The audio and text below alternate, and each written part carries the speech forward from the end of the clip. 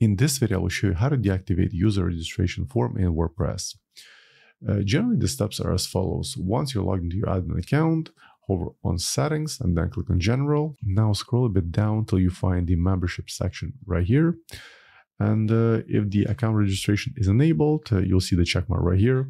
So in order to deactivate it, just uncheck it and then save the changes.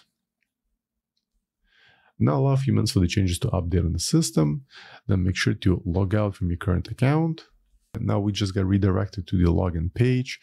And as you can see, the registration link is no longer available. In fact, if any of the visitors actually land on the registration link, if they would try to, let's say, access the registration page, they'll be presented with this sort of error.